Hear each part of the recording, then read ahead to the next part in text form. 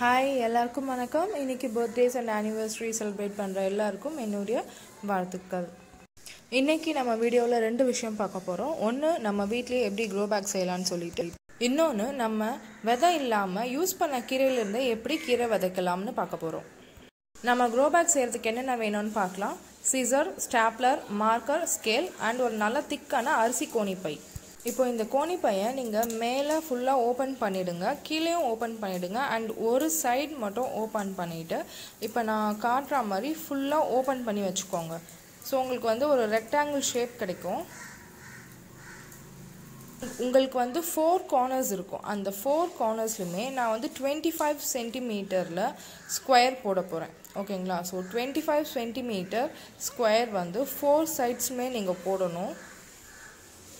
போட்டு முடித்ததும் ஸ்கொயரோட கார்னர்லேருந்து நம்ம கவரோட கார்னருக்கு டயக்னலாக வந்து லைன் போட்டுக்கோங்க.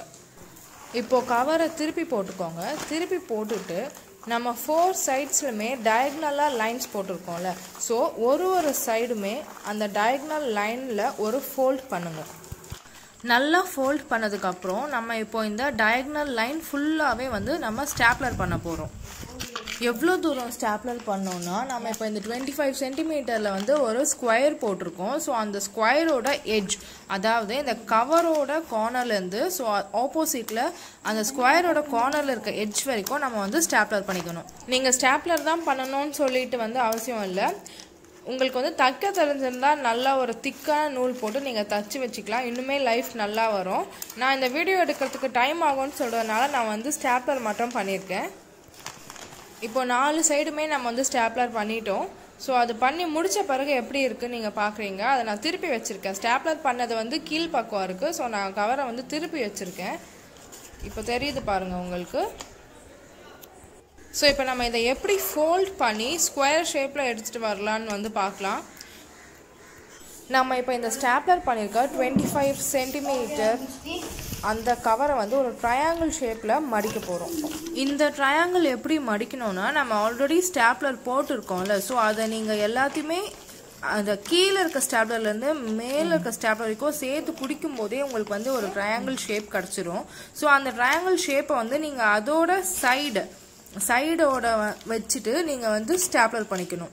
ஷேப் கரெக்டாக வர்றதான்னு பார்க்கறதுக்கு ஒரு ஸ்டாப்லர் போட்டுக்கோங்க. இப்படி நம்ம ஸ்டாப்லர் பண்ணும்போது கவரோட உள் பக்கம் வெளிப்பக்கம் எல்லாமே நல்லா அட்ஜஸ்ட் பண்ணி ஒரு ஸ்டிஃபாக ஒரு நல்ல ரெக்டாங்கிள் ஷேப் வருதான்னு பார்த்துட்டு செக் பண்ணிவிட்டு நீங்கள் வந்து ஸ்டாப்லர் பண்ணிக்கோங்க. ஸோ அப்போ தான் வந்து நம்ம க்ரோ பேக் வந்துட்டு ஒரு நல்ல ரெக்டாங்கிள் ஷேப்பில் கிடைக்கும். இனிஷியலாக நீங்கள் வந்து ஸ்டாப்லர் பண்ணும்போது ஒரு ஸ்டாப்லர், அதாவது 4 சைடாக ஒரு ஸ்டாப்லர் மட்டும் பின் பண்ணிவிட்டு ஸோ நமக்கு ஷேப் வந்து கரெக்டாக இருக்கா, ரெக்டாங்கிள் ஷேப்பில் இருக்கா அப்படின்னு சொல்லிட்டு செக் பண்ணிக்கலாம். ஸோ இப்போ நம்ம இந்த 4 பக்கமுமே ஸ்டாப்லர் பண்ண பிறகு உங்களுக்கு வந்து ஒரு ரெக்டாங்கிள் ஷேப் க்ரோ பேக் கிடைக்கும். ஸோ அந்த மாதிரி ரெக்டாங்கிள் ஷேப் வந்துருச்சு அப்படின்னு சொன்னால் அதுக்கப்புறமா இப்போ நீங்கள் ஒரு ஓரம் அடிக்கிற மாதிரியோ இல்லை ஒரு அவுட்லைன் போடுற மாதிரி ஸோ நீங்கள் இது ஃபுல்லாக ஸ்டிச் பண்ணுற மாதிரி ஸ்டாப்லர் பண்ணணும். ஸோ அந்த கார்னர்ஸ் எட்ஜஸ் எல்லாமே இப்போ நம்ம ட்ரையாங்கிள் ஷேப்பில் வந்து மடித்தப்போ ஒரே ஒரு ஸ்டாப்லர் தான் பண்ணோம்.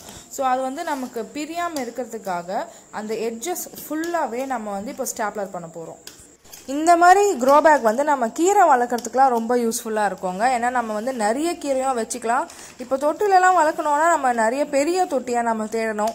இல்லை சின்ன தொட்டியில் வச்சிங்கன்னா வந்துட்டு உங்களுக்கு அந்த அளவுக்கு நிறைய கீரை கிடைக்காது. ஸோ இந்த க்ரோ பேக் வந்து கீரைக்கு வந்து ரொம்ப யூஸ்ஃபுல்லாக இருக்கும். மட்டும் இல்லாமல் நமக்கு இப்போது வேர் காய்கறிகள், அதாவது சேப்பங்கிழங்கு, உருளைக்கிழங்கு, வெங்காயம், அந்த மாதிரி காய்கறிகள், அதாவது ரொம்ப வேர் ஆழமாக தேவைப்படாத காய்கறிகள்லாம் வந்து நம்ம இந்த க்ரோ பேக்கில் வளர்க்கலாம்.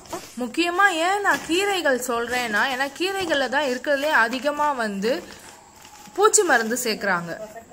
க்ரோ பேக் ரெடி ஆயிடுச்சு. ஸோ நம்ம நெக்ஸ்ட்டு கீரை எப்படி வளர்க்கலான்னு சொல்லிட்டு பார்க்கலாம். நான் இப்போ விதை யூஸ் பண்ணாமல் நாங்கள் வீட்டில் சமைக்கிறதுக்காக யூஸ் பண்ண கீரையிலேருந்தே தண்டு எடுத்து வச்சுருக்கேன். அதை யூஸ் பண்ணி தான் எப்படி வளர்க்கலான்ட்டு பார்க்கலாம்.